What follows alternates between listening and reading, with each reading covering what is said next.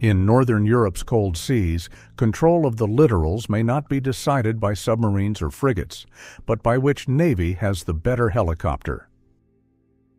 While surface fleets and submarines often dominate discussions of naval power, it is the quiet, persistent presence of naval helicopters that gives commanders the ability to see farther, strike faster, and hunt more effectively. Among these platforms, the MH-60R Seahawk has emerged as the standard for Allied fleets, particularly in Denmark and Norway. Its rise tells a story about capability, industrial choices, and the strategic environment in the Baltic and the High North. Denmark was one of the first European nations to commit to the Seahawk. After decades of operating the Lynx, Copenhagen signed a deal to purchase 9 MH-60Rs through the U.S. Foreign Military Sales System. The first airframes arrived in 2016, and the aircraft were assigned to Escadrille 723.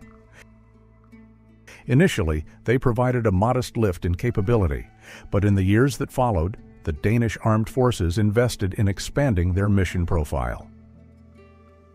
Upgrades to sonar systems, sonobuoy dispensers, and Mark 54 torpedoes have transformed the helicopters into fully fledged anti-submarine warfare assets.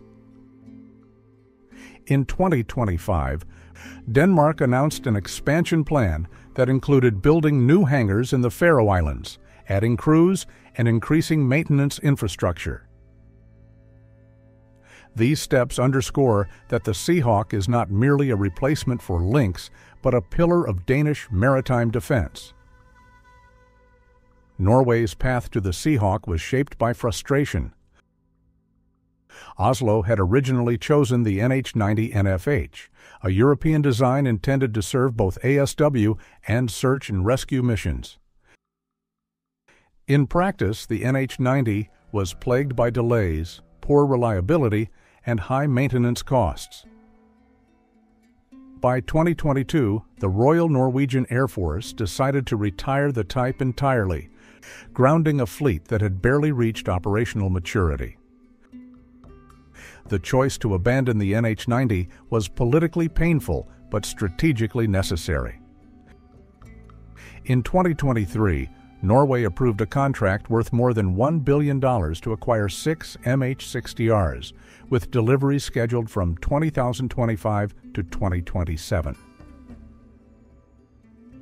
These helicopters will be operated by 337 Squadron, supporting the Coast Guard and frigates while extending Norway's reach into the Arctic and the North Atlantic. The strategic environment explains why both countries move toward the same solution. The Baltic Sea is shallow and crowded, a difficult place for sonar arrays to operate. Yet it is an area where Russian submarines based in Kaliningrad can operate at will. Farther north, the Barents and the Norwegian Sea form the arena where Russia's Northern Fleet sorties into the Atlantic.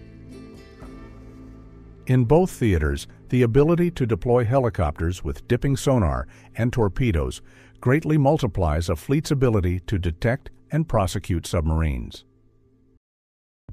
Land-based aircraft like the P-8 Poseidon provide long-range patrol, but helicopters provide the close-in prosecution and flexibility to deploy directly from frigates or patrol vessels. A single Seahawk can extend the defensive perimeter of a ship group by dozens of miles, covering gaps that radar and sonar alone cannot. The MH-60R's technology reflects decades of iterative development.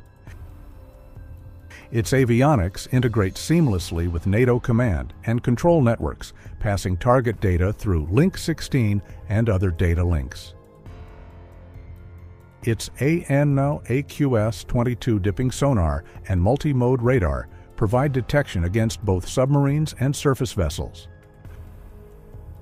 The helicopter can carry Mark 54 torpedoes or AGM-114 Hellfire missiles, giving it offensive teeth against both underwater and surface targets. Compared to the NH-90, which struggled with availability and complex maintenance requirements, The Seahawk has a proven record in multiple navies, from the United States to Australia to India. That track record is particularly valuable for small air arms like Denmark's, where every helicopter must count. The kill chain enabled by naval helicopters is worth examining. It begins with detection, sonobuoys deployed by the Seahawk, or acoustic data shared from ships and patrol aircraft. The helicopter processes this data, classifies the contact, and relays targeting information to the fleet. Once a threat is confirmed, the helicopter can launch its own torpedo or mark the target for a ship-based weapon. This sequence reduces the risk to the surface combatant and increases the probability of a successful kill. Just as importantly, the helicopter can act as a decoy or sensor node, flying ahead of the group to draw out emissions and extend situational awareness. In confined waters like the Danish Straits or around Gotland, this extended kill chain may mean the difference between ambush and survival. Countermeasures exist, of course. Russian ships and submarines are equipped with electronic warfare suites designed to jam sonar and datalinks. Adverse weather in the high north often grounds helicopters when they are needed most. The threat of surface-to-air missiles, both ship-based and man-portable, forces helicopters to fly cautious profiles. Maintenance and availability remain constant concerns. Even the best platform is useless if it sits in a hangar awaiting parts. These challenges explain Denmark's decision to expand maintenance infrastructure and Norway's insistence on proven, reliable systems. The lesson of the NH-90 was that ambitious design is not enough. What matters is how many hours per year the aircraft can actually fly. A hypothetical scenario illustrates the stakes. Imagine a NATO naval group transiting the Baltic during a crisis. Russian Kilo-class submarines are reported near the shipping lanes.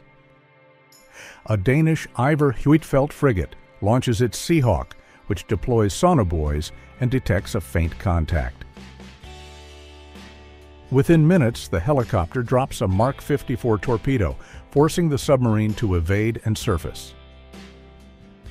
Meanwhile, farther north, a Norwegian Seahawk from 337 squadron patrols alongside Coast Guard vessels near Tromsø, monitoring for Northern Fleet submarines preparing to sortie. In both cases, the helicopters act as the eyes and ears of the fleet, turning uncertain waters into monitored space and imposing costs on any adversary.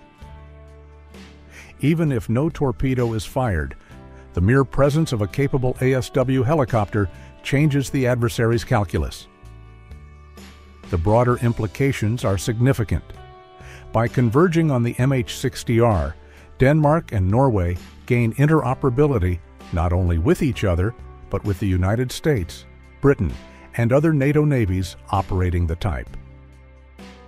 Training, logistics, and tactics can be standardized, lowering costs and increasing effectiveness. In exercises like Balltops or Dynamic Mongoose, joint operations are smoother because crews operate from a common baseline. This represents a form of defense integration by procurement choice, where the act of buying the same helicopter builds a shared operating culture. Looking forward, several developments will shape the role of naval helicopters in Northern Europe. First, the integration of unmanned aerial systems will likely complement the manned Seahawks, providing persistent surveillance with rotary wing drones. Second, the need to operate in Arctic conditions will push upgrades in de-icing, communications, and endurance. Third, the growing threat of long-range precision weapons means helicopters must learn to survive in contested electromagnetic environments, relying on stealthy tactics and electronic countermeasures. Finally, the industrial base will need to sustain high sortie rates. Denmark's new hangars and Norway's maintenance planning are steps in that direction. Ultimately, the story of the Seahawk in Northern Europe is about adaptation. Small navies facing larger threats cannot afford to rely solely on large platforms. They need multipliers that extend the reach of every frigate and patrol vessel. The MH-60R provides that multiplier, turning each ship into a node in a wider ASW network. For Denmark, it secures the approaches through the straits and around the Faroes. For Norway, it protects the Arctic lifeline and monitors the Northern Fleet. Together, they show how investment in reliable, interoperable helicopters can shift the balance in favor of small states navigating dangerous waters. The conclusion is clear.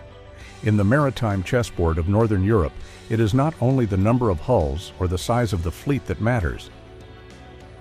It is the ability to see, to find, and to strike below the waves. In that contest, the MH-60R Seahawk is rapidly becoming the decisive piece, one that may determine whether NATO maintains freedom of movement in the Baltic and the High North, or whether adversaries can threaten those lifelines unchecked. The helicopter may be smaller than a frigate or submarine, but in the unforgiving waters of the North, it may well decide who controls the sea.